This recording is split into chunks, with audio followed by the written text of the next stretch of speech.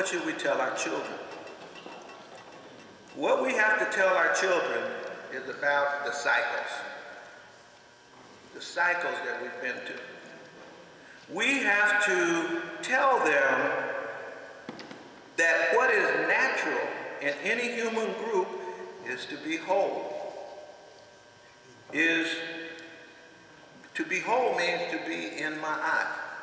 It means to be in balance and harmony as a family, as an ethnic family, as well as a nuclear family. That's to be whole. That's part of what's natural. That's normal. That's how all people are when they're not faced by trouble. To tell them that they are divine. To tell them that they are creative. To tell them that they're connected and that they can be conscious and must be. And to tell them that they must develop character and to keep them informed. But how do you tell them? Irit ma'at. You tell children things by doing what it is you want them to know. You cannot get them to learn anything sending them to somebody else hoping that they will fix your children for you. That's the first thing I want to know. That's what I mean by wholeness, those things that I was talking about there. There was a time before the trouble when we were whole. We can find it in the text. We can find what people were striving for in the text. And you've heard that mentioned. And then the trouble. Tell them about trouble. Tell them about how trouble works. What happens to the family in trouble? What happens to the environment in trouble? What do politicians do to make trouble? You know, at a certain point, I've written a summary of the structure of domination. There are 7 facets to it. One of them is to make sure people have no memory as a people. No collective memory that's true and real. Another is to make sure that people have no collective identity. They can have individual identity, not a collective identity. Another is to teach the people the superiority of their oppressor over themselves, culturally and intellectually and every other way.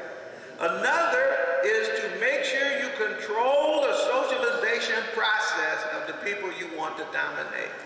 Why else would you destroy all the meta-nature and make us wait hundreds of years before somebody could painstakingly put it back together again so we could read the remnants of what was left that you hadn't already burned up?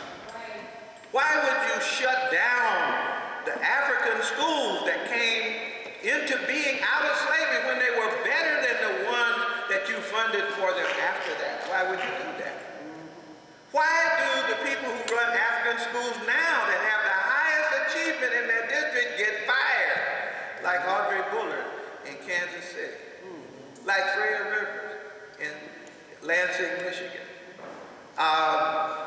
Why is it that the people who are national champions in forensics are treated like dirt by their principal and the school board, like Tommy Lindsay in Logan High School in the Bay Area in California, got the MacArthur Genius Award, and his principal asked him, "What makes people think you're a genius?"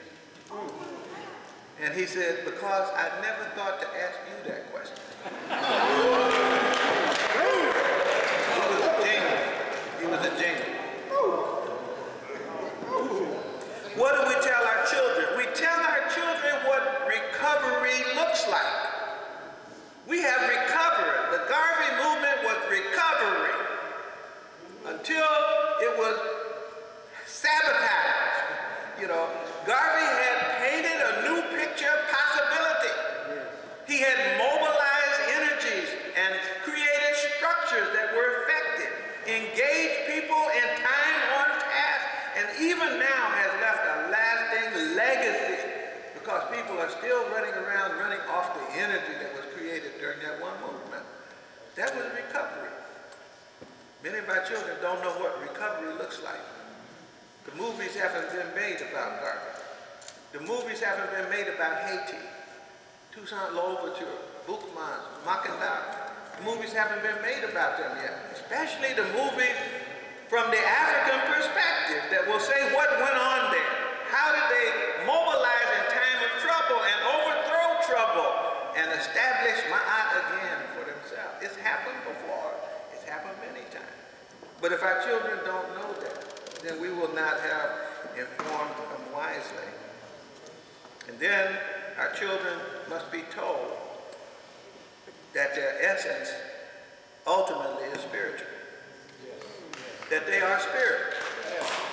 We live in a world which is telling them in every way that they are material and that they must crave materialism, that they are hogs for power and they must crave to be hoggish and powerful over other people.